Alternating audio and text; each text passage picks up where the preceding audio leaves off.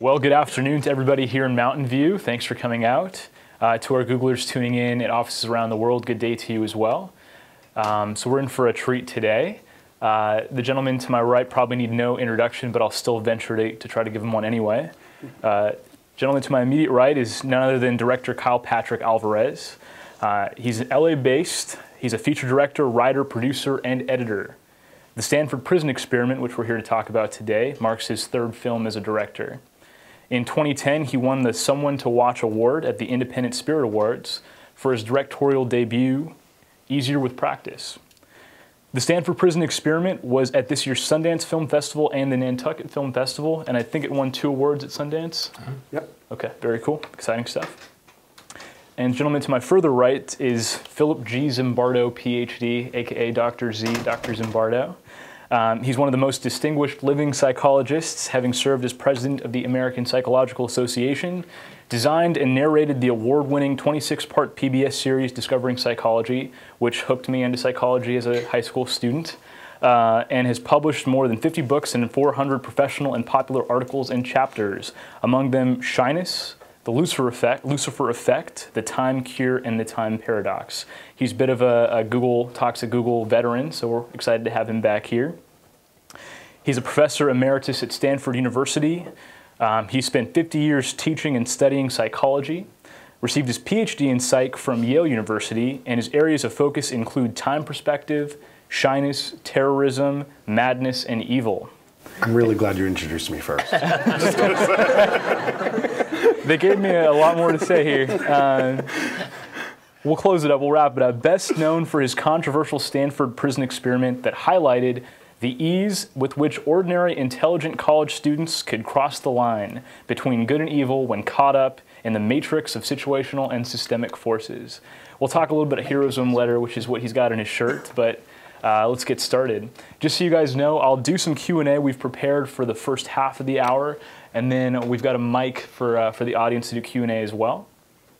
So for the first part, I want to talk to you, Dr. Zimbardo, and kind of set the stage for us. Okay, so your study, SPE, Stanford Prison Experiment, 1971. This is 10 years after Milgram's study began in 1961. What's going on at this time? Why are studies like this so popular back then? Well, I should first mention an interesting coincidence.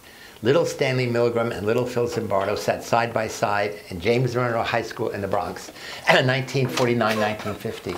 And as kids, we were talking about situations that, kids. I grew up in the South Bronx. He grew up in the North Bronx. In what way does where you grow up make a difference? And we concluded it makes a big difference.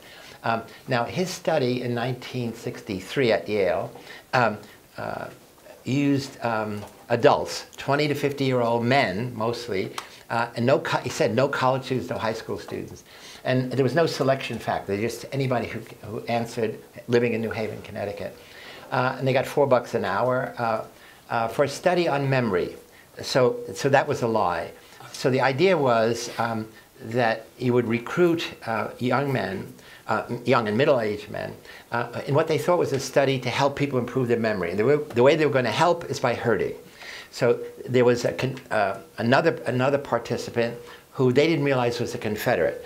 So the real subject is the teacher, the Confederate is the student, the pupil.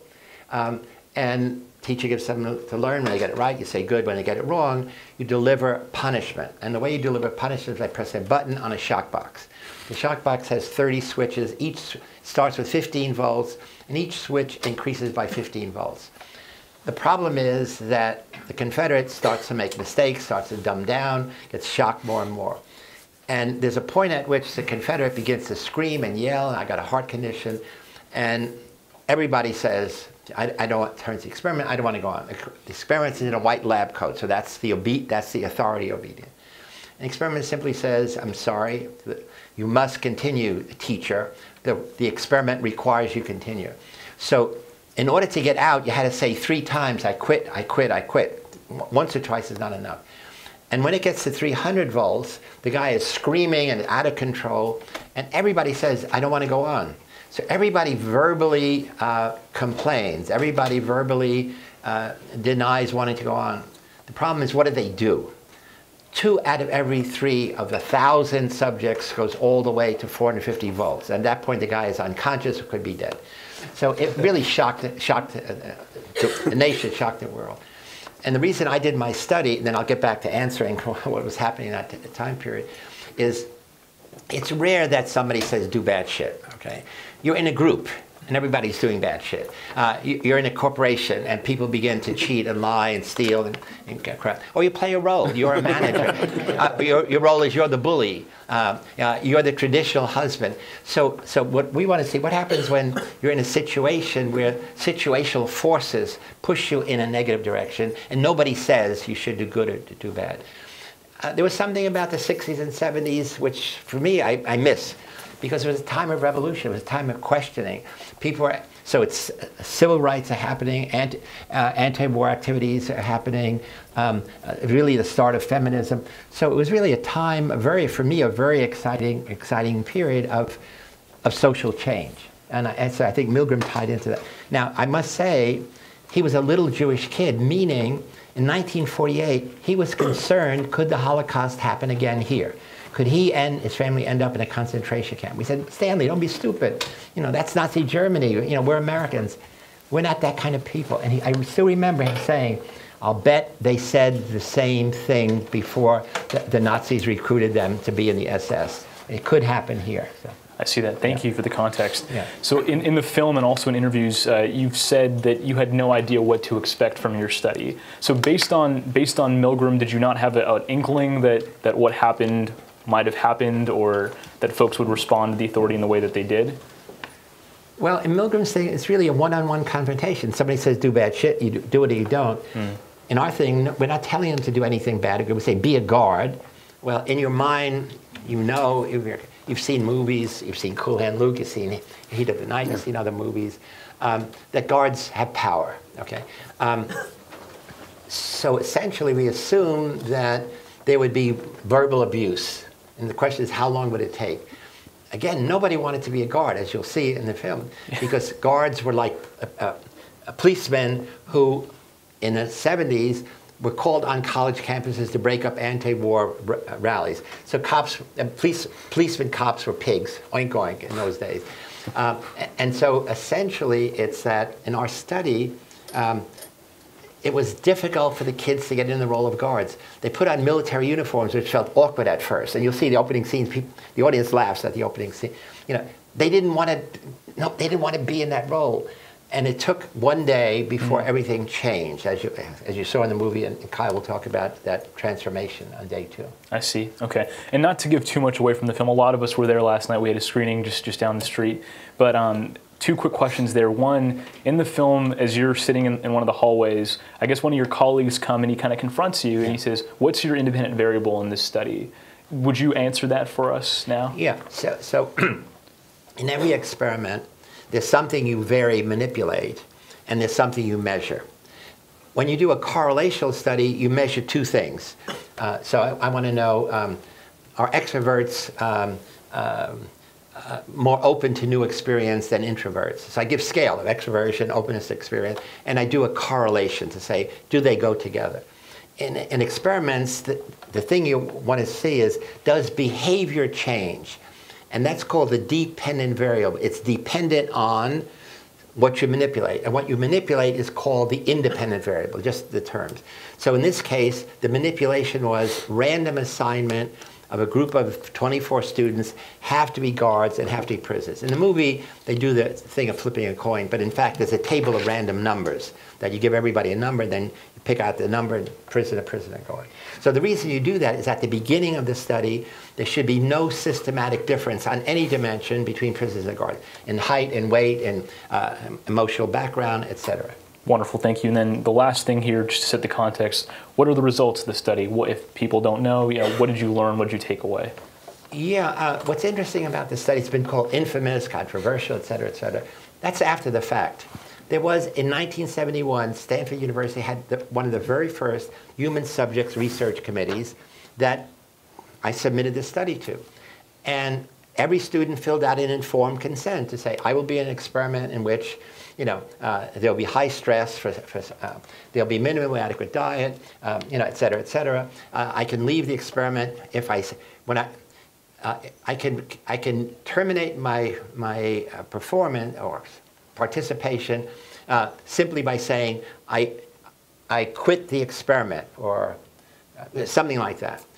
For me, that's a magical phrase. I had to use those words. I quit the experiment. If you say I want out, that wasn't good. And so they filled out that form. The problem was, before you knew the results, it was kids playing cops and robbers in the basement of Stanford University. What could happen? Nothing. If anything, what they said was, Human Subject Committee, you needed to have a fire extinguisher because there was only one entrance, there's no windows. So if there was a fire, and you'll see in the movie that's happened in this thing, they used the fire extinguisher against the prisoners. So in hindsight, you say, wow, it's really unethical. People suffered. How could anybody allow this? They couldn't imagine, as I couldn't, what happened in 2 days. And it's not clear in the movie, but at the end of day one, I told my graduate students and my team, if nothing changes, we're going to end this. And nothing's happening. I mean, it's so awkward. It's embarrassing to sit there. And then day two, the prisoners revolt, and suddenly everything changes. Wonderful, thank you. This is for both of you, either of you. So how did you get involved in the project? Why this film? Why this time? Talk to us about how that happened. Well, for me, and then I'll backtrack a little bit to then with Dr. Zimbardo's initial involvement. The script, there's been, or you can chime in at any point. I guess the project has been pretty much since the experiment happened. Someone has been trying to do a film out of it, and there's been various iterations. There was the writer of In the Heat of the Night. Brought you down to Los Angeles. This is back in the 70s, then there was another version at some point. Then there was a version in the 90s that Leonardo DiCaprio was going to do before Titanic happened. It was going to be him and Benicio del Toro. Right. And then it led to this version happening, and there was this producer who's from the Bay Area named Brent Emery, and he reached out to you, and he took an option. Yeah, took an option on the rights to the story, and pieced together. They got Chris McQuarrie involved, who has a movie coming out in 2 weeks about the new Mission Impossible movie, and he brought in a guy he writes with sometimes named Tim Talbot. So Tim started writing the script at the same time then that Phil was writing The Lucifer Effect, and so they were always in touch with each other, sharing the research, sharing the documents, everything. It was sort of like a perfect little storm for Tim to write the script, and the first thing he did was throw everything in there. Just okay, let's just start. I've read it. I mean, it's like a 300-something page, 280-page script. And it starts with waking up on the morning of the experiment ending, and it put in every detail. And then really, I think the writing of it for Tim, and what Tim did so well was, okay, what do you pull out? And in effort, then who are the people we follow in the experiment to where is the structure? And it really became an act of structuring a story around a lot of characters. And then the project got cast up. It had what was not a star, kind of probably the equivalent of the cast we have now. It was like Ryan Phillippe and Jesse Eisenberg and Giovanni Ribisi and Channing Tatum, and at the time. This was just before they became famous. I mean, yeah. I went down and met with all these guys, and they all have become famous young actors. Wow. Yeah, and it was 13 years ago. Yeah, and but he couldn't raise the money. Yeah, it was. They were trying to make it a much bigger budget film. It was a different time. Independent film was in a very different time. I mean, this was. I was just going into college at the time, and remember reading about the project, and it didn't come together as hundreds. I mean, in the time I've been talking.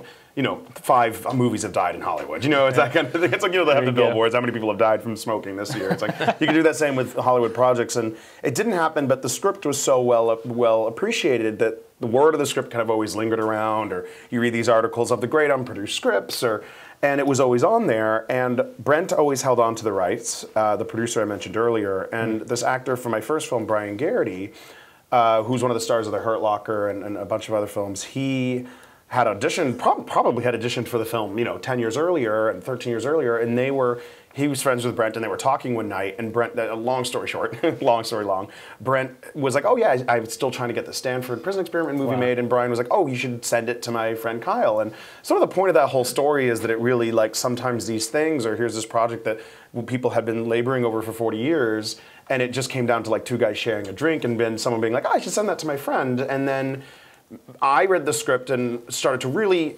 read about the experiment, learn about it, realize that the script had stayed so true to what the experiment was, And from there, I got involved with the project. This was a few years ago, and since then, it's been. I took a little time away to make the film I made before, and then. But it's really been for Hollywood terms. It went by 3 years for a film to get made is short. I hate to say that, but it is a really short period of time. I see.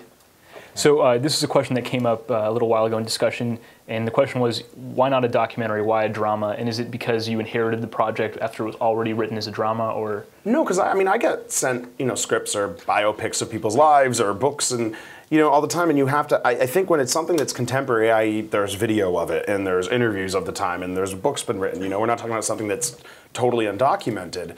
You say, okay, well, why do this? Why are you going to do this as a film? I think a lot of people make movies, and the rationale is based on true people or biopics or situations, and the rationale is, well, there just hasn't been a movie yet, so you got to do it. And that's not enough for me. And so when I looked at the documentary, the Quiet Rage, the documentary that Dr. Zimbardo made about the experiment, and I read the book, I felt that they had done such a good job encompassing the studious nature of the experiment. But what those couldn't do, and they wouldn't be able to, they wouldn't be as good a material as they are, is try to create the more experiential or the more emotional, something that an actor can bring to the film. And so, you watch the footage, and just like in the film, it's just one camera at the end, and it was very expensive to run video in 1971. So there is quite a lot of footage, but not everything. There's a lot of audio recordings. It just felt like there was this opportunity to literally get inside of that space. I see. And hopefully maybe illuminate some the more of the emotional capacity, the emotional effect this experiment had on people. I see. So how did you do the casting? How did you cast Dr. Z and all that? We started with the kids, actually. So it was, it's 25 leads, which is really unusual for a low-budget movie. It's unusual for any movie, but, I saw them all as leads. I didn't want to say, oh, well, that guy doesn't really do much, so he's not we'll just get get central casting. I wanted it to be each person, you could train the camera on them, and the scene could become about them. And it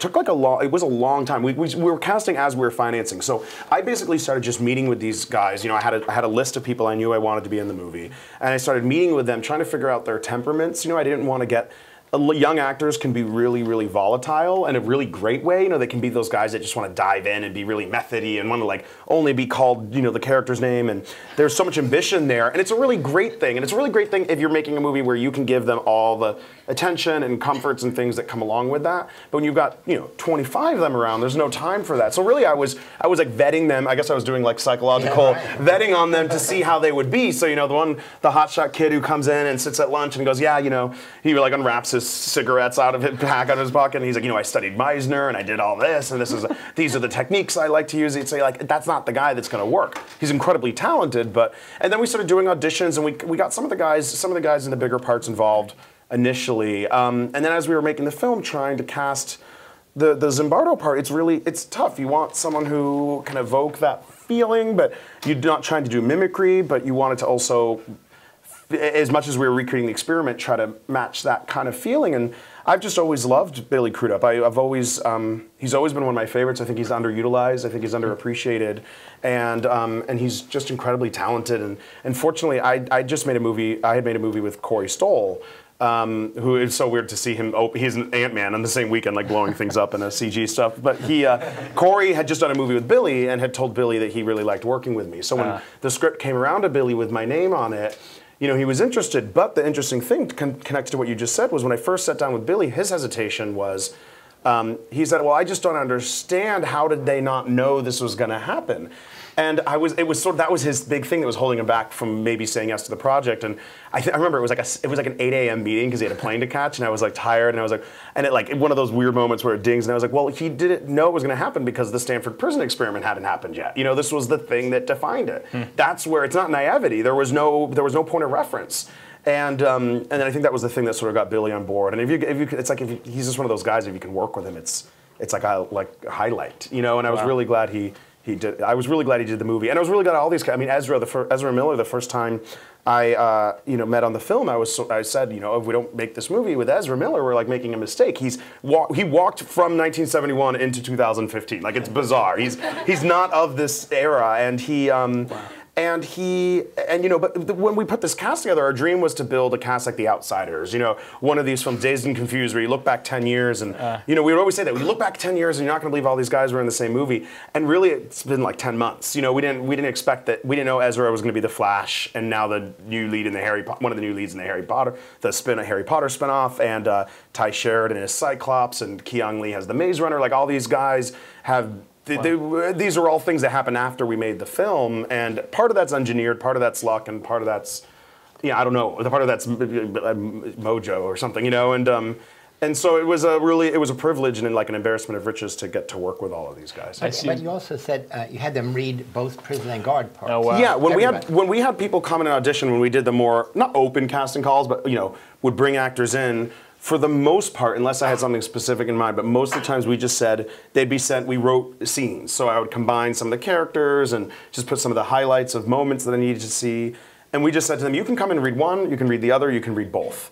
And it was an interesting thing, and in some cases I would cast them against the part they thought they should play. Some cases they just did what they did, they knew themselves, so it was a weird thing. And in a lot of cases it was really fun to try to take some of these kids who, a lot of them were from Disney shows and Nickelodeon shows, and this is sort of their first more serious feature, and be like, oh no, you're going to be a guard. You're like, well, I was Hannah Montana's best friend, and it's like, but then that's fun for them because they don't, are like, I remember like James Wolk was just who plays one of the grad students, was just so happy to be like in a costume and to have like facial hair and a wig. Like, he just wanted that because he's always playing like the handsome boyfriend, and so he was just like thrilled to, it's one of these things where you're giving these guys opportunities to do something a little bit different, and they just like chew it up. I see.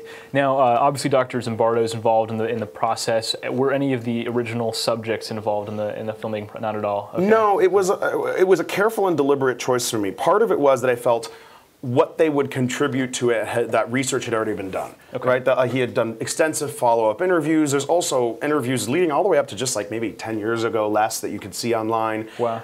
But I wasn't, while I felt we were representing Dr. Zimbardo directly, and his wife, Dr. Christina Maslach, or Christina Zimbardo directly, I felt that everyone else, it would do a disservice if I was trying to cast someone that looked like this person. Or we weren't learning about them, right? The only people we learn about outside of the experiment is him. I see. And so for me, it felt like when we changed all their names, not even for legal reasons. We changed them because I didn't feel, I met a woman the other day, she goes, my brother was one of the guards. My brother was John Mark, and I go, I couldn't even tell you who played him in the film. Because we were, in order to reduce it down into a 2-hour movie, we were combining certain things people did. I see. So it was, they were being defined, characters were being defined by the actions they took inside of the experiment. And I felt if I even connected the actors to the real people, it just would have created this cacophony of it just felt like we weren't actually making a movie about those individuals. We were making a movie about the actions they took. And it's a tricky decision because you don't want to make a movie then where someone goes and sees it and says, oh, it was nothing like that. I wish you would have touched base with me and I could have told you this, this, and this. But when there's so many, it would have been I think it would have been an endless pit. I understand. The other thing is, a number of the prisoners and a number of the guards to this day said, I was just acting. I was just acting. It wasn't the situation factor. I just chose to be a prisoner who broke down. I just chose to be an evil guard. And I tell them, I say, wow, that's really great. I don't know any professional actor who can stay in part 8 hours a day, day after day, day after day, day after day. So I think they were right. They started playing a role, especially the guy who plays John Wayne. In the movie, it's played brilliantly. He was an 18-year-old college freshman at Whitman College, interested in drama, and he saw the movie Cool Hand Luke, and he just chose to be Strother Martin. And it was a conscious choice on his part. But the point is, you'll see, once he gets into the role, he becomes evil. I mean, in fact, it's the definition of creative evil. And then he's stuck in that role. And he's the one who says, now the guards worked 8-hour shifts so that they were home doing the usual things. Some of them had another. And he's the one who says, you come in, you put on your guard uniform, you put on the silver reflecting sunglasses, idea I got from the movie Cool Hand Luke. You get the billy club, you step out on the yard, and you are a guard. This is what he said later. And then he said in a recent, after Abu Ghraib, our prison study got infamous again, and he was interviewed, and he said, given a little more time, we guards could have got where they were. And he said, you know, we were just getting off our jollies by being puppeteers, and the prisoners were our puppets. This is 30 years later. That is not acting. That is taking the mentality he created 44 years ago into the present. Well, what that says to me is that there is power in what we call acting, right? This is I talked to the actors a lot about this. I was like, you're professional role players playing unprofessional role players in this experiment. And so you need to stay, you need to stay the professional role player. You know, that was sort of the thing. And that's why it was actually a really fun and pleasant set. Especially when we were working with the kids, because they were constantly aware of that. But I think I'm mostly certain it's a Vonnegut quote, which is embarrassing because I have a Vonnegut tattoo, but where he said, you know, be careful what you pretend to be because you become what you pretend to be. And I do think that to me was a really interesting thing to see actors do, or you know, I wasn't trying to make a movie that was super aware of its like that meta quality, but there is something that it said. It would be interesting for someone who is in the like acting world or writes papers about the acting theories to write, okay, what is, you know, where is it? Or you hear these stories of actors who get lost in parts or whatever it might be, and it's really hard for them to return to their lives and their family lives, and I think it's a really similar extension of what was going on there, where it does start as fun and games, and at a certain point, if you're really good at it, you know, if you access yourself, you lie to yourself enough. And so, you know, our goal in making the film was to not get that far, you know, to get that far when the cameras are rolling and then you shut it off. Do you have any close calls? Right. Yeah. No. I mean, we did when Chris is doing the push-ups at the end. You know, he was just like, look, let's just do it. You know, so he was really doing the push-ups. Like Jack and Logan were really sitting on his back. Wow. And he was like, I can give you like 3 takes. You know, fortunately he was like the strongest, he was probably the strongest guy in the cast, so, but I had physically, yeah, but I had asked all the actors to stop working out, you know, because I didn't want them to be, there was a few scenes we shot that weren't in the film where they had to bathe before the visitors come, and people in the 70s didn't have, you know, that was Matt Weiner's rule for his actors weren't, that's what they always said, the actors aren't allowed to go to the gym who are on Mad Men, because it's like, that's not how people looked, and these actors only had 2 weeks notice, you know, most of them, I mean, we had no rehearsal period or anything, but, so by the time he got to lunch, we got to lunch and it was like a steak kebabs, or you know, it was for lunch, and Chris's arms were like he couldn't do it. I had to like take the steak off for him, and you feel bad, but even then it was like he was invigorated by it, you know, and so there was never a time where these actors were actually having fun. I have like dozens of videos on my phone of when we were shooting the raid stuff, and Nick Braun, the really tall guy, has Ezra against the wall, like in between takes while moving the camera just to keep their energy up. They would just like play wrestle. Like they were just having a blast, you know. It was like for them that's fun. That's what they were there for. That's what they love. Yeah, but the scene is where the evil John Wayne guard has him do push-ups, and then literally is stepping on his back, pushing him down, and then has 2 prisoners sit on him while he's still doing the push-ups. So and that really happened in the study, but it was amazing that he could even do one. Yeah. You know, and 2 people sitting on him. And it was an interesting, speaking of the moments where it does, this just popped in my mind, you know, Chris is struggling and probably legitimately starting to tear up. And he falls, and the producers are on my case because we're a union project and we're already in grace period and lunch, and like we need to go. And I'm like, this guy is literally killing himself for us. We need to not cut him off. And Michael at the end of the take throws him back up against the wall, and he's like, you can't even do one lousy push-up. And it was totally made the lineup, and I was like, that's the most, he made it up right there, didn't even think about it. He doesn't remember really saying it, and I was like, that is the cruelest thing I've ever heard. But you know, it came from his character, and it really wasn't to him. There was still that line, but we didn't get it on camera, so they were like, we got to break for lunch, and I was like, I have to get that line. I was like, there's no way I'm not going to shoot that line. And so then, the lunch. Yeah, so we they were like calling for lunch. I think people, you know, the grips are like, fuck this, and they're like walking out and everything like that, and it was just, but you don't have to. Yeah. It's a weird thing because I like to follow the rules, and a lot of the great filmmakers don't follow the rules, you know. But the thing I always do try to remind myself, and it's really hard in a movie like this where there's so little time, but. You know, you hear, I worked for Warren Beatty for a while, and he's infamous for doing like hundreds of takes. I've never done more than 5 takes. This film, we never did more than 2 or 3, except there was no time to. But, you know, one time I was like, well, why do you do so many takes? And he goes, well, because everything that costs money here, like the set, the food, getting the actors here, the locations, he's like, the thing that costs the least amount of money is the film and the camera, in this case, the hard drive and the camera. You know, that's the cheapest thing there. So why aren't you going to always keep on running? And there's a modified truth to that you can harness without doing 100 takes. How long did the prisoner guard take? Was it 2 weeks or? Yeah, 2.5. We were there 2.5 weeks in that hallway, and then we had like a week and a half, a week and a half in another building where all the outside stuff was. Very cool. Well, not to interrupt the mojo here, but so we had a screening last night, and about 10 of us in a group went together. There was 100 of us, but 10 of us in a group that I was with. And I remember the movie ends, the credits roll, and there's just radio silence from all my friends and I for quite a while.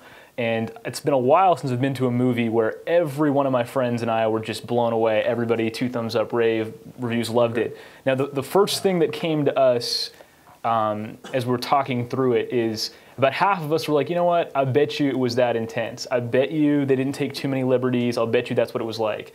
And half the folks were like, I don't know, man, there's some stuff, some of the stuff there, I don't know if I could have taken it. So we're curious. Now, I could have taken it if I was there? No, they're saying that what in the film was made up or exaggerated. Precisely, yeah. I mean, he could speak a little more. I'll let him speak literally. Well, say that first, and I'll say my 2 cents. Yeah, I mean, so they've compressed 6 days into 2 hours. Now, if anything, there were a lot of dramatic things that happened in the real study that were deleted or they couldn't put in because of budget. So there's nothing in the film, none of the dramatic events in the film were made up. They all mimicked what really happened. Wow. The last scene, I think, puts together 3 things that happened, was separated by some more hours. And so the last scene is riveting, overwhelming, emotionally distressing. And I'm worried the first time I saw that. I said, you know, people are going to walk out of here in tears and say, you know, screw this. It's, you know, I didn't pay $12 to, you know, to shoot the president. But the goal is, how do you transform that emotional distress to intellectual self-analysis? What kind of guard would I have been? What kind of prisoner? If I was the Zimbardo character, wouldn't I have ended it sooner? Should he run it for 2 weeks? You know, so, and then if this is a simulated prison, what must it be like to be in a real prison where guards have guns and power over you, and there are gangs, you know, among the prisoners? They're all gangs. So our prison is really more like a prison of war camp. You see, because everybody comes in the same time. If you go to a prison, there's a prison hierarchy. There's guys who've been there 30 years. There's the really bad guys. There's gangs. There's black, Hispanic, skinhead, white gangs. And again, if you're in prison and you're a young guy and you don't have a gang connection, you're going to be a sissy. The only question is how long. So there's a whole dynamic which I know operates in system. I studied prison, which we didn't have. So in a funny way, it's like everybody starts in a prisoner of war camp. So that nobody has a history. And the curious thing is that everyone got trapped in the expanded moment. We bugged the cells, and there's 90% of all the conversation was about the prison, the food, the guards, escape. That means they knew nothing about each other. They knew they're all college students. They didn't say, you know, what school do you go to? What are you majoring in? And nothing about the future. What are you going to do when you get out? Because all of them are going to start. It's the end of summer school. They're all going to start in September. And I should mention, only 2 students were Stanford students, 1 guard and 1 prisoner, because we did it in the summer, and kids are finishing up summer school at Berkeley, at Stanford, and other places. In the movie, they mentioned Stanford 3 times, so some people believe that they were all Stanford students. That is done in the basement of Jordan Hall at Stanford, but it's universal for college students. I see. White college students mostly. Well, and my feeling too of the, you know, we stayed very true. I mean, I have sort of like 3-pronged thing to that. One is the idea of saying something is based on a true story means nothing anymore. You know, I mean, I remember when I read the script, it was. There was a movie around that time, maybe it was last year or something, or 2 years ago. There was a movie with Eric Bana where he's like a cop fighting demons in New York, and it was like based on the true accounts of it, you know, and it's like, well, no, it's not based on a true story. Maybe this guy says that happened, but, you know, we know there aren't demons in New York, and so, and it started with The Exorcist, I think, you know, and that's not a slam in that movie, but that started with that idea of the lure of the fear. So now when we go see The Conjuring, it's like in the summer of, you know, that kind of thing, and for me, I sort of felt, but then we look at our really historical films, like Lincoln brazenly makes stuff up. It changes public voting record. You know, when they're voting on the, you know, at the end of the film when they're voting, it just made it up for more tension. So I mean, that's something that where they're you know, and I feel, and that's not even a slam on that movie. You know, it's sort of, but for me, I felt like when you look at that, to say our film is, you know, I think fair when you say about 90% accurate. I think is an overwhelming number when the movies we look at or consider historical probably live more in the 30%, in many cases maybe the 10% or something. So we set our threshold much higher. Now, having said that, I do think people who are there, I mean, in terms of like a lot of the words and the dialogue is coming from that, I suspect, and I haven't talked to anybody who was in the experiment, I suspect they might say something like, well, it really wasn't that bad. You know, you watch the footage and it doesn't seem that bad, but that's where what I was doing wasn't exaggerating it. I was saying, okay, well, I'm telling you to look at this. By writing, you start to question, okay, what's your job as a filmmaker, not a documentarian, but a filmmaker, is to create an emotion. And so I'm putting music in, I'm putting cuts in, I'm putting close-ups in, I'm doing all these things that say slow motion, I'm doing and performance, you know, so you're doing things that say we're evoking this emotion. And it's not about trying to Hollywoodize it or create something like that. It's just trying to say this is the story we're trying to tell. So if someone, to me, if someone came, maybe someone will come forward and be like, oh my God, it was exactly the same. And that'd be really enriching to hear, but at the same, or maybe horrifying, but you know, but at the same time, if someone came forward and wrote something that was nothing like that and it's Hollywood doing again, I'd be like, well, you have the right to feel that way, but we also had the right to say, okay, here's this close-up, and here's this performance, and here's the music, and all the things that, it becomes fiction. As soon as you put a camera in front of something, as soon as you put a cut into something, it becomes fiction in a way. And I mean that, speaking of narrative filmmaking, that's a totally different conversation with documentary filmmaking. But even then, nowadays, documentary filmmaking, especially the trend lately, it's become very blurry with fiction. But now this is totally different. I understand. So speaking of emotion and invoking emotion, so what I appreciated most about the film was not particularly just the moments where things get really tense or sometimes there's physical force used. For me, it was when folks decide that they're out, when some of the prisoners decide, I'm done with this, and they start trying to find a way to scheme a way out of this. Yeah. I felt by the end of the film like I was in this theater and there were times where I wanted out of, just like the prisoners, right? And it was so powerful, not from the film, but I felt the prisoners is what I'm saying. Yeah. What I'm curious about is what was the contract, right? Like, were they able to get out? Was it paramount to keep them involved as long as possible? And I'm saying it's a compliment. I think you guys did an incredible job of making you feel like the kids who were you know what's interesting is on a filmmaking side, and I think the actual contract is an interesting thing to talk about, was that I started to, before the movie premiered, you know, we shot it in October, premiered it in January, so it was a really fast turnaround. Wow. And at the premiere, you know, we premiered it at Sundance, and you know, it went from 12 people having seen this movie to 2 hours later, 1,300 people have now seen this movie. And so it's an overwhelming feeling. And it was weird because I was working so hard through the film to make it brutal by the end, but not. So the first hour of the film, I think, has moments of levity. There's a lot of humor. I really was telling the cast and working on the script to really make sure it wasn't. If it was harrowing 10 minutes in, you were fucked for the next hour or 50 minutes. Sorry, I don't know. And so, you know, and so it was. For me, it was about trying to earn that ending and for it to crescendo to that, as opposed to being one of these movies that's just trying to brutalize you. And so, but because then even in the editing, for instance, it's 10 minutes, the big final sequence. In the first cut of the film, it was 30 minutes, and it wasn't a fat 30 minutes. It was a lot more stuff happened. Right. And so, you know, we were trimming away to say, well, we don't want to make a movie that's so. So when it was going to premiere, my fear was that people were going to be like, you know, we've seen this before. Like, who really cares? And the first question was that. They were like, did you think you made an experiment on the audience?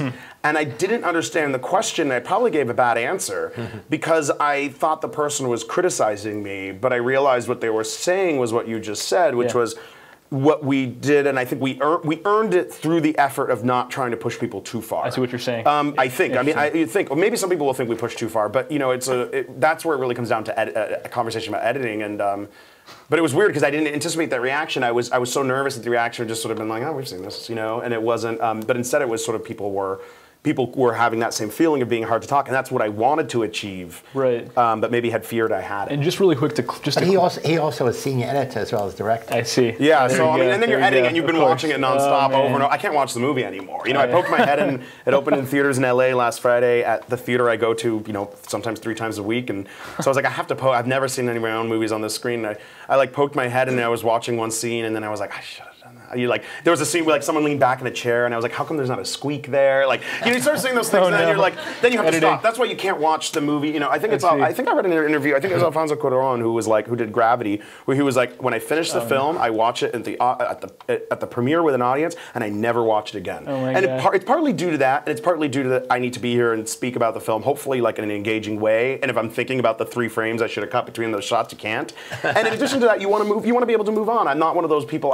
I get really confused by the filmmakers who go back and recut their movies years later. I think there's something, I find something kind of no director's cut. Sad about it. Yeah, the director. Well, sometimes the director's cut is because the studios, give you an opportunity to put your version out. In this case, this is enough of my version that I wouldn't do it. There's certainly some things that were contentious between me and the producers and financiers, but nothing I can't live with at the end of the day. So, it being a representative of the movie I wanted to make, I think, well, I don't want to go back. Yes, of course, I'm going to look back in 10 years and be like, well, I should have done a million things. I look back in 10 months now, less even, and want to change a million things. But it was representative of the restrictions I was under, physically, time, money, and it was a representative of who I was at 31 and all of these other things, and you don't want to change that. You just want to move on and then make the next one with what you learned. I understand that.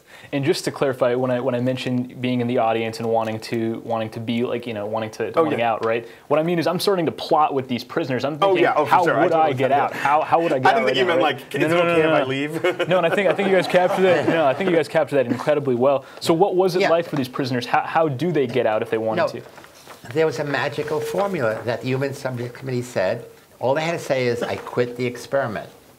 If you say, I want out, I'm sorry, I don't understand that language. If they say, I can't take it, I'm sorry, wrong language. So essentially, implicitly, they are saying, I quit the experiment. But literally, if they use that phrase, they would have been released. After day 1, the word experiment ceases to exist. They say, I want out. Okay, write a letter to the parole board. So we had a parole board. Now, in the movie, we only show one prisoner.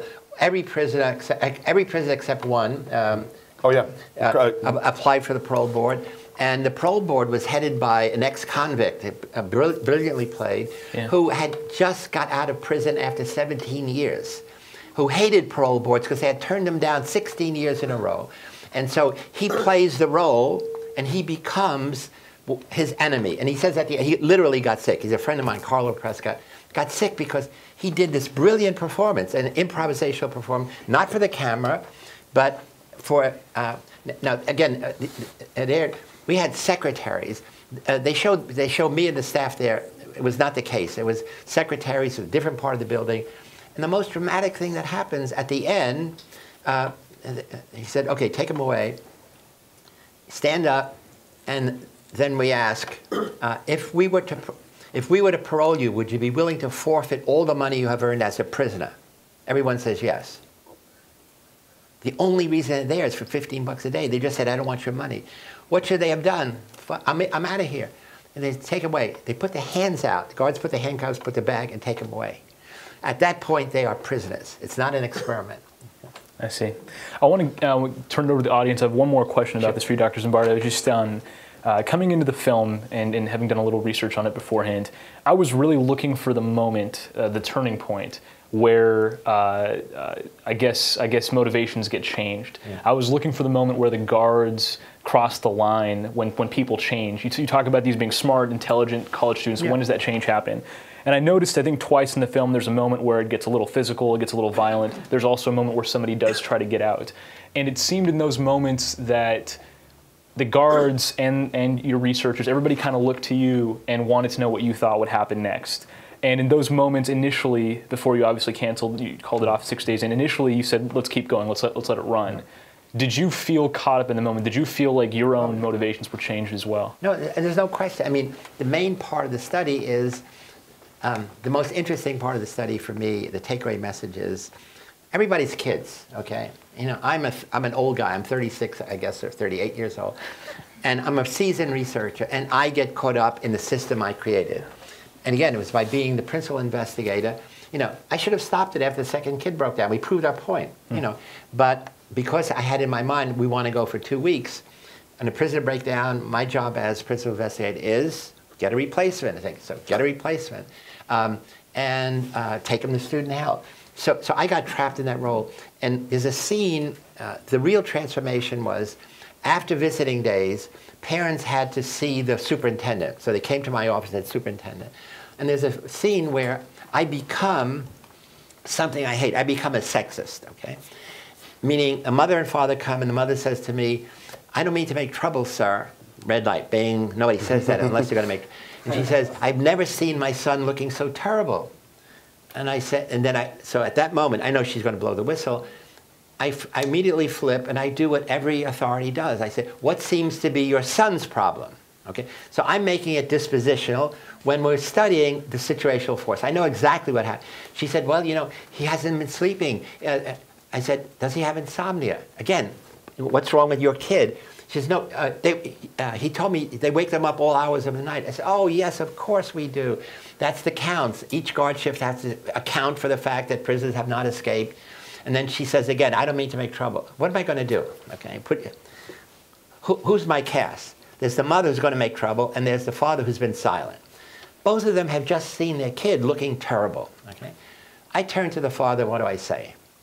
Don't you think your son is tough enough to take it? At that moment, she's a silly little woman, and I think we probably did a guy shake. And he said, of course he is. He's a real leader. And at that moment, you know, he says, come on, honey, and takes her away. You know, I felt so terrible because I realized what I had just done. I had become, again, a sexist guy, you know, seizing the moment. For what reason? To save my prison. And she was going to make trouble, and she would have. He broke down that night. He's 819, had a breakdown that night, and she was exactly right. And her husband, the kid's father, sold him out. And it was, I remember when we were shooting that scene in the film that day, I was shooting in a building downtown, and there was it was Saturday night, and so people started going out to the clubs that were nearby, so there was literally there was drunk people banging on the doors of the building, hey, what's going on? What are you doing in there? And Billy was trying to work up sort of the anger you're talking about of this woman, and I could hear him on the mics, before he would run takes, he would say these things to himself, this is my experiment. You're not taking this away from me.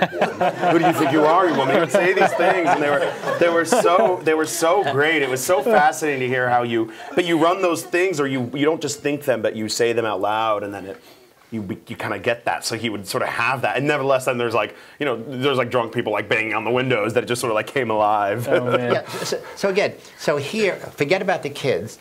So here's me getting into the role. Here's Carlo Prescott, a seasoned criminal, a felon, who again plays the role of the parole board head and becomes that. And the third character is, there's a scene where a Catholic priest comes in and talks to the kids. I taught a course in the psychology of imprisonment at Stanford in July with Carlo Prescott in order for me to learn about prisons. And this priest heard about that and came to see me in my office hours, said he was doing a term paper on something. Could I give him some references? I said, great deal. How about you come, I will do that. How about you come down to the study and interview some of the prisoners and tell me how realistic it is. Because he had been a prison chaplain in a prison in Washington. He comes down knowing it's an experiment, and in 2 minutes, he is the prison chaplain. And what you see in the movie is exactly what happened. He says, he introduces himself, I'm Father Coughlin, what's your name, son? Almost every kid said their number. I'm 819, I'm 216. And then he says, what are you in for? And they said, what do you mean? What is your charge? And again, when we had the police arrest, the police always said, wanted for violation of penal code 459 PC, robbery, breaking in. They gave that. And then he says, what are you doing to get out? I look at it. I said, what do you mean? I don't understand. And the words are exact. You're in jail. What are you doing to get out? And again, he said, you're a college student, right? You need a lawyer. You're in jail. And I'm looking, I'm saying, wow, he's really into it. And he says this to each kid. So he... And it's a different era, too, where priests represented something a little bit... Yeah, this is pre-scandal, yeah. Pre-incest priest. Yeah, you want to... No, and it was an interesting thing, because even when we were trying to cast that part, a lot of the actors who came in played the nice priest. Yeah. And the one guy who came in and understood that the scene was really more that it was not that he was a mean priest, but he was just like, what are you here for? What are you in for? And it's like that thing of like, wait, you're this priest. And then also then the next day there was this isn't in the film, but there was a lawyer who came in who was, somehow he called the lawyer, one of the kids, and the lawyer, or something happened where... one of the kids said... Oh, that's right. One of the kids said, I have a cousin who's a public defender. He said, well, you should get him. He said, well, I don't have his number here. Call my mother. So the kid gave the priest his mother's number. The priest called the mother called the public defender. And in the real thing, the public defender came down on Friday. And that's how I ended the study. And at that point, it was just... But even the lawyer was using certain vernacular of, hey, have you done your parole hearing yet? Or let's start preparing what you're going to do. I mean, there was a certain thing where that's what we're saying, the power of the role. You give yourself even just a little bit of that ability to be that, then you become it. Yeah, so I'm saying we focus on the prisoners and guards, but I'm saying here's a priest, here's a public defender, here's me, here's a seasoned ex-convict. Everybody starts playing a role. And that's really the message, and you become the role. And in fact, in your life, I mean, who are you? I'm a teacher, I'm an educator, I'm a Google coder, so, and then that's your job. The job becomes your role. Then it's your identity. Say, who are you? That's what you say. Fascinating. We'd love to turn it over to you guys for some Q&A as well. We want to end with this after Q&A. Absolutely. We're going to. Okay. My name's Daniel Steinberg, and with the experience of 40 years of understanding of all this, it seems as if Abu Ghraib should not have been a tremendous shock to those of us who had followed any of this. The question is it possible, and is there any example of a prison in which this kind of behavior can be avoided? Do any countries have prisons where they have a completely different paradigm that works? Yeah, it's so prison. The most wonderful coincidence is that President Obama last week visited a prison for the first time in the history of America. No president in several hundred years ever visited a prison, meaning that whether or not you're liberal or not, we are paying millions of dollars in taxes to maintain 2.3 million American citizens in prison, and hopefully looks like he's going to try to push some prison reform. Prisons are designed to punish. They are not designed to rehabilitate. They're not designed to educate. They are designed to punish. Now, when a jury or a judge gives a prison sentence, the only sentence is you have lost your freedom for this period of time, period. It doesn't say, and therefore, we're going to humiliate you, therefore we're going to put you in solitary confinement, therefore we're going to punish you. And the idea is you got all these guys, many of whom are uneducated, have opportunity to educate them. They're going to be there 2 years, 3 years, 5 years. You could teach them coding. You could teach them all kinds of stuff. And you could teach them, so the original prisons were called penitentiaries, meaning you have time to think about the stuff you've done and be penitent about it. But the point, it's been so transformed into simply places of punishment where prisoners come out, most of them broken, and hate the system. It turns out there's a prison, it was in the New York Times a few weeks ago, in Norway, which trains the guards in how to be compassionate, trains the prisoners in how to be, accept their role with dignity. And apparently they have like no recidivism, so I don't remember the name of it, but I know there's a prison in Norway that does what you say. And clearly we need just a new model. We need a model. Okay, the other thing we should be concerned about is the data is that within 3 years of being released, 60 to 70% of all prisoners released return on another crime, in some cases even more severe one. That means that's the definition of failure. So you let somebody out and 3 years later they're doing the same or worse thing again. I'm Melissa Smith. I'm an intern actually at Google this summer, and actually a psychology major. So this is pretty fun. As a famous psychologist. Psychology major where? At George Mason in DC. Oh, great! Yeah, of course I know. So, how do you feel about people associating you essentially only with the Stanford Prison Experiment? You've done lots of other research and lots of other really interesting things. Like what? No, you're right. I mean, it's this little demonstration we did in 6 days, and in one way it's a curse. So I never wrote a book about it. After I did this study, I wrote a few articles. It became famous instantly because of serendipitous circumstances. The day after we did our study, on August 21st, 1971, there was an alleged escape attempt of Soledad brother George Jackson from San Quentin, in which he was killed, people say murdered by the guards. But before he released all of his buddies from solitary confinement, who then killed all the informants, killed some guards, and prisons were in the news. 3 weeks later, at Attica, prisoners revolted against, took over the prison, first time, took over the whole prison in sympathy to George Jackson's murder. And suddenly there was a Senate Judiciary Committee on Crime.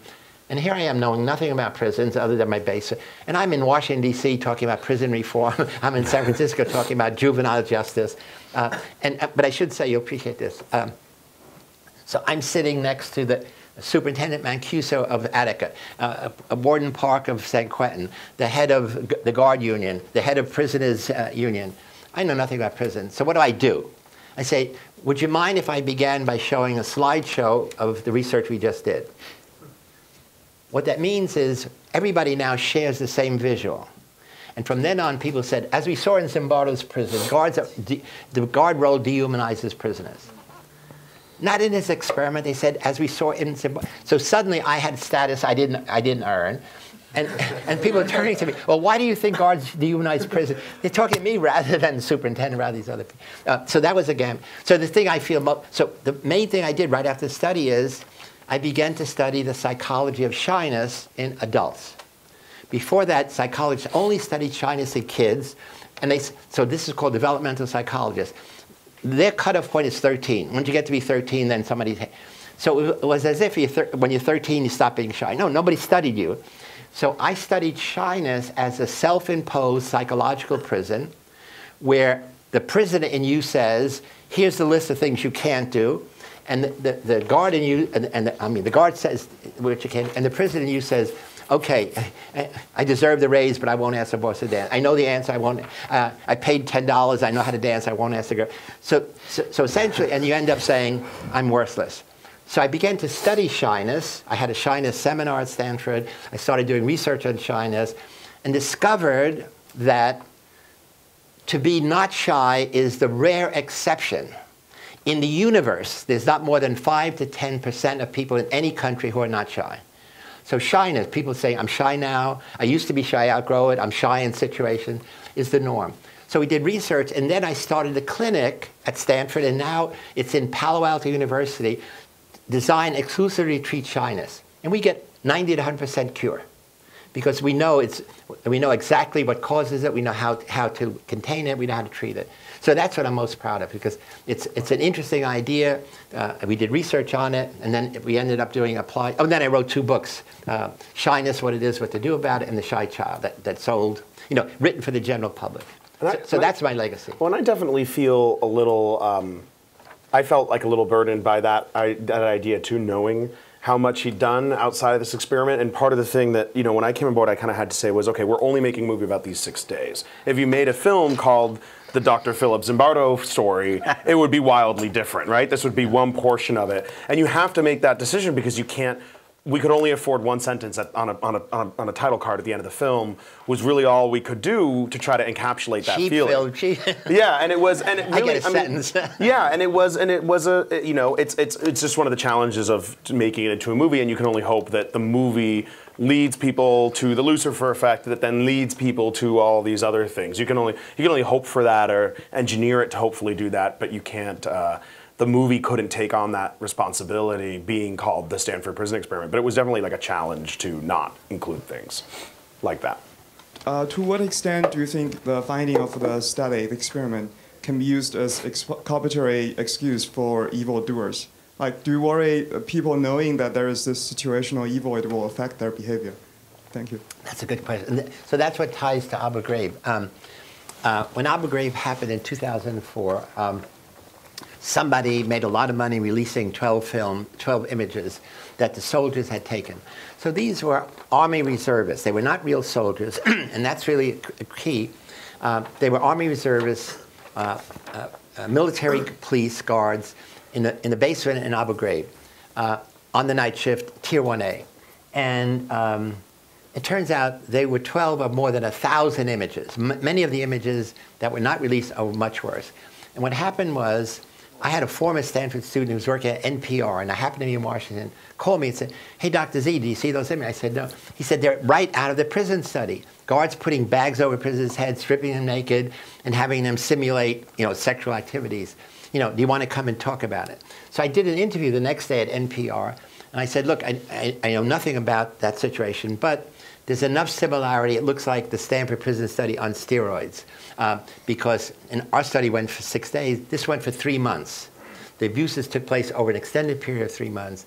And I said, I want to believe American soldiers are good apples, because you remember the military and the Bush administration said, these are a few rogue soldiers, a few bad apples. Whenever there's a scandal, the system protects itself by saying, don't blame us, blame them. And I said, my concern is somebody put our good apples in really bad barrels. So we want to know who did that, and those are the bad barrel makers. So when we want to understand any human behavior, it's not enough to make a dispositional individual analysis. We have to do a situational analysis, and then we have to put the situation in a systemic context. So that's the first time I used, so bad apples, bad barrels, bad barrel makers, and that took off. So then I became an expert witness for the guard who should have been in charge of the night shift, Chip Frederick. And in my testimony, I said to the presiding judge, Your Honor, Chip Frederick is guilty as charged. The fact that he did this in this unique situation does not change his guilt or innocence. So you can't have, so the situation is not excusiology, but I can say with all expert confidence that he never would have done that had he not been put in that situation, because I studied his entire life from the time he was born to now.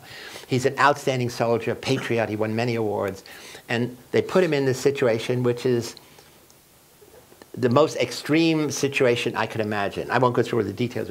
He worked 12-hour shifts. When he finished his shift, he slept in a prison cell in a different part of the prison because the prison was under bombardment. And also, the abuses happened only on the night shift. 9 of 9 guards on the night shift did these things, taking these pictures, putting prisoners naked in pyramids, etc. None on the day shift. How could that be? So that's a situational variable. 0 of 9, 9 of 9. It turns out the head of military police, the head of military intelligence goes to the head of military police in Abu Ghraib and says, we're not getting any actionable intelligence. We're interrogating all these guys. We're getting nothing. And the military, the Bush administration is on our ass. The guys on your night shift have to take the gloves off. So you always use euphemism. Take the gloves off. They have to break the prisoners so when we interrogate them, they'll spill the beans. Okay? So essentially, you're giving them total power. And in 3 months, there's no evidence that any senior officer ever went down to the dungeon. So you're telling them, do what the fuck ever you want, and nobody's going to notice, except when we interrogate them, hopefully they're going to give information. And on the day shift, senior officers were there all the time. So essentially the message there is power without oversight, power without surveillance is a recipe for abuse. So the worst abuse at Stanford happened at night. Because sometimes I slept in my office upstairs, so I never left the situation for that week. So that's the message. You give people absolute power, and without oversight, without limits, without constraints, over time, that power will be abused. And so my testimony reduced his sentence from 15 years to 8. They were going to give him 15 years. And the worst they did physically, he hit a prisoner once, but he allowed a lot of the degrading images, degrading practices. After you did the Stanford Prison Experiment, I'm wondering, did you reflect on classic works of literature like Lord of the Flies? Oh, yeah. And the similarities, and what did you make of that in reflecting on yeah, that? I mean, I taught the Lord of the Flies. I've written about it. And it's, it's a brilliant, Golding said, it's a really brilliant analysis of, ordinary kids, put in a new situation, where essentially, if you remember, democracy takes over at first. The big kids protect the little kids. And then the message is ultimately fascism rules. Authoritarians take over. All you need is 1 or 2. And there's a dramatic scene in the movie where, I knew it so, one of the guys strips himself naked. and then paints himself with the color, and he gets the other guys to change their appearance. And at that point, all hell breaks loose. I actually did research on de-individuation following that, meaning what happens when you make girls feel anonymous and their job is to shock other women, I mean college students shocking other women, versus when they feel identifiable. They gave twice as much electric shock, held their finger down on the shock button twice as long when they were anonymous. So I did that study before the prison study based on Lord of the Flies. You know, so again, good literature taps into good psychology, and what I try to do is have good psychology and map onto good literature. We referenced that too when we were shooting the film. The last scene when his character comes in and says the experiment's over, you know, we talked a lot about their reaction. It was a really hard thing to get, and the guys just did it right, which is sort of a sense of relief, but we talked a lot about that. What happens at the end when they show up and they're saved, they immediately resort back to like almost like an infantile. Right. The way it's written, they start like crying and wailing, and they even start acting younger than their age. Yeah, yeah. And it's this interesting thing of how quickly you can fall down this hole, and then how quickly our bodies get out of it too is really that. In a weird way, that's almost as alarming as that. Yeah. You know, it bothers people that, for instance, at the end of the film, it says none of them suffered any long-term abuse. People don't want to understand that. All the reviews I read, they're like, well, yeah, sure, that's what the filmmakers want us to believe, and it's like, well, no, that's just the truth. Many of them went on. Some went on to be psychologists, right. Prison psychologists. Right. You know, none of these guys went on to be criminals, right. or you know, had any kind of institutionalization or anything. And so it's an interesting thing. And I remember talking to the director of compliance, which is a subject matter, which is about the fast food hoax that Dr. Zimbardo has written about too. And his film, we had on our side the benefit of this being much more famous. So people were like, oh, people know it really happened. But after compliance premiered, people were furious at him because they didn't want to believe it was true. And he was like, they were mad at me because they were mad at the story in the movie. But so they were mad. They couldn't accept they were mad at the story, so they were mad at the movie, and then in turn were mad at me. And you can't say, well, it was real. You can only say so much to someone because they don't want to believe it. Yeah, just very briefly, I'm not sure how many people know. I think it was compliance was the wrong name. So there was this fast food hoax. That was the name of the film. Yeah, I don't know what the overall. Yeah, in 27 different states in the United States, some guy calls a fast food restaurant, all different kinds, McDonald's, whatever, and says one of your employees. He says, "I'm Sergeant Johnson. I'm Captain Johnson. We have evidence that one of your new employees has been stealing, has contraband. We think it's related to drugs. You can either send her down to the police station, or you can wait and we'll come and pick her up." And they said, "Which one?" "Well, the new one, the brunette." "Oh, Jenny. Yeah, that's the one. It's Jenny." He's making this up. He's in a phone booth. And then what happens is he said, well, bring her to your security area and hold her there for questioning. And they do. So now you have security cameras are covering this. And then he says, okay, now while you're there, why don't you begin? So there's a female employee, strip her naked, you know, do an initial search and tell us what you're doing. And then in some cases, the woman says, well, I got to go back to the floor. He said, you know, do you have anybody who could cover you? You have a husband, a boyfriend?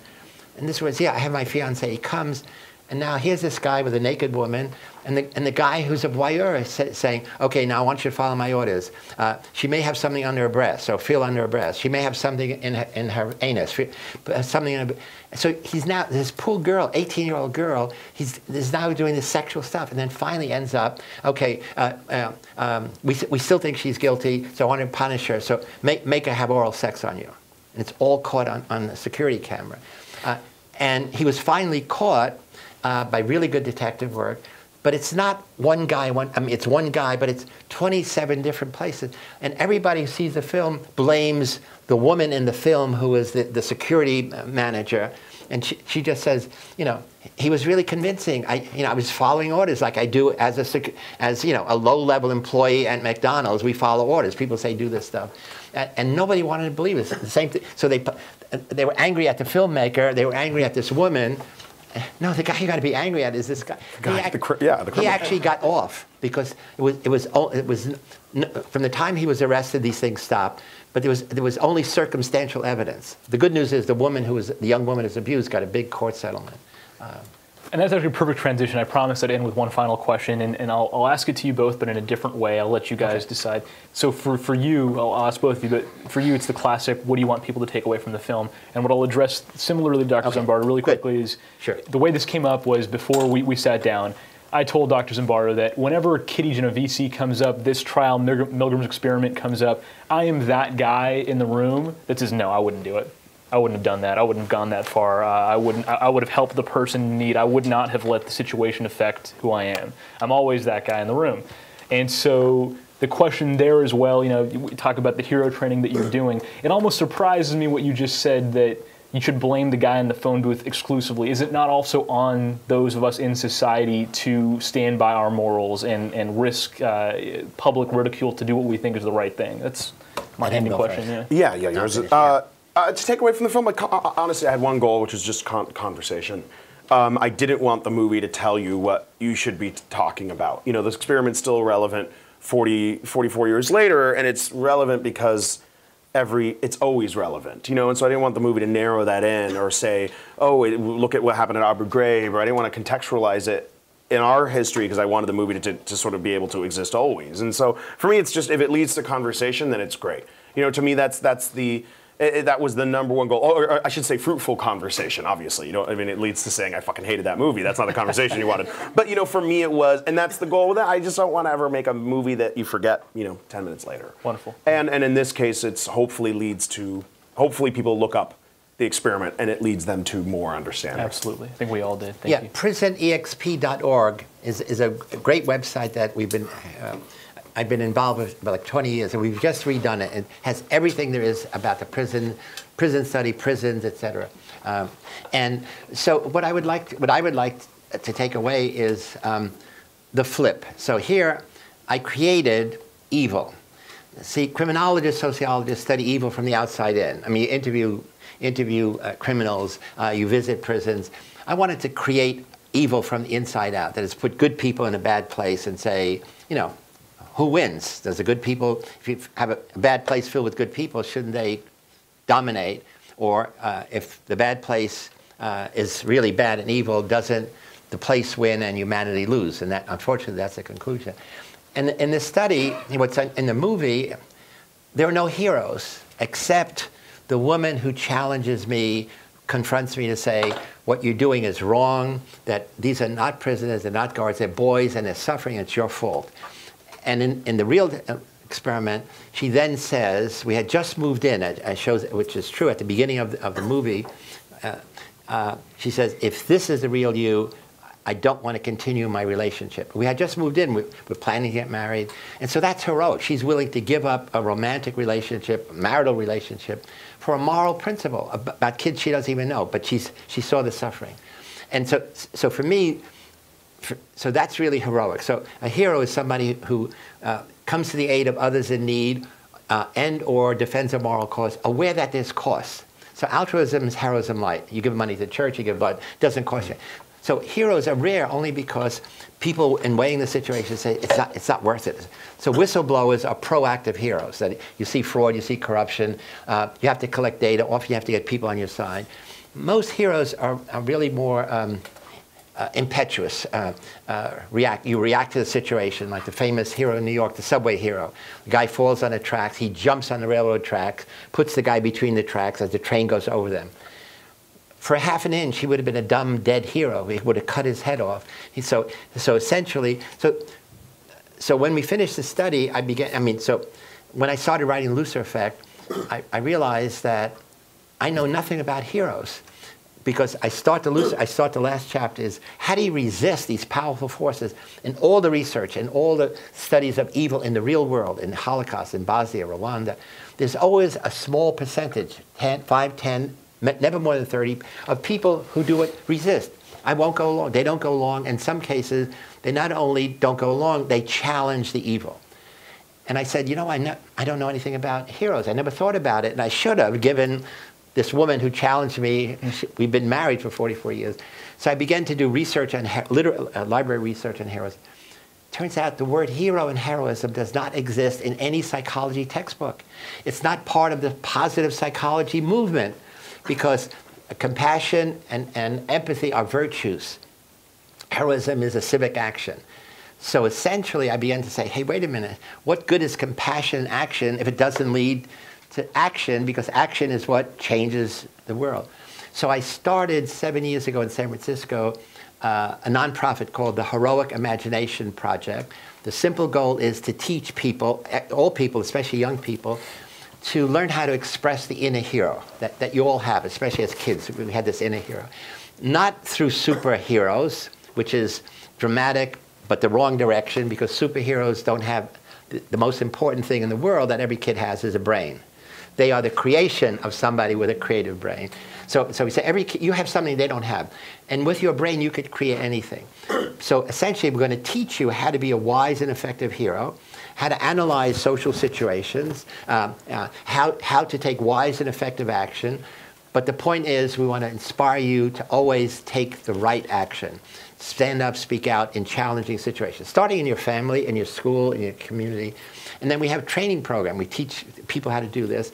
And then the other thing we do is I started education, revolution education. We have a number of lessons about the bystander effect, about, I know Carol Dweck was here from Stanford last week. How do you transform a fixed mindset, which you say I'm good or not good at this, to a growth mindset? I'm good at anything if I put enough practice and effort. How to reverse prejudice, how to change groups that have negative influence to positive. So we call this Understanding Human Nature, and we have 6 of these programs. We hope to have 4 more on conservation and sustainability.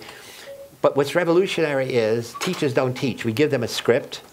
All the programs are organized around powerful videos, because kids live in a visual world. We show a video, and instead of having class discussion, the teacher has pairs or triads, and we try to have a boy and a girl together, because boys never answer in class, girls always do.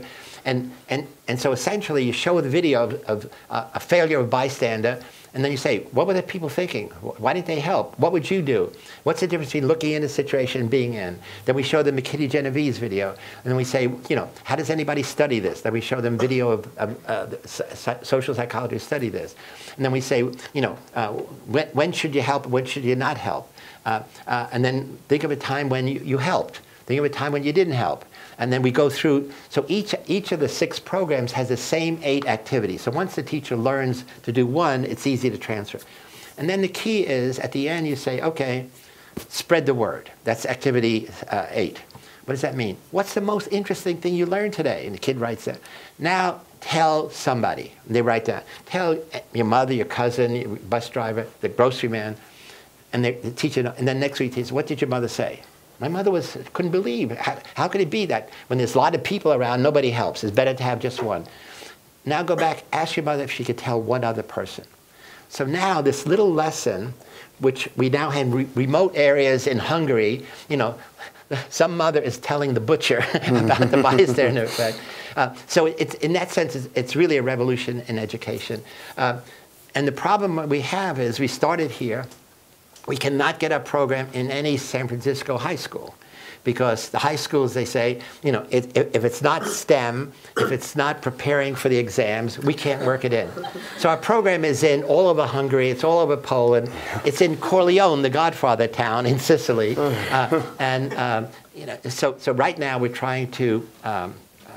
We just applied for a Google Community Grant because I have virtually no staff. We have a hero factory in my basement. We're creating these little heroes. So we need a staff. We need sophisticated help to move it to the next level. So we have the material, we have the desire, and the inspiration. Wonderful. Well, thank you both. Thank you so much. Dr. Zimbardo, great to see you.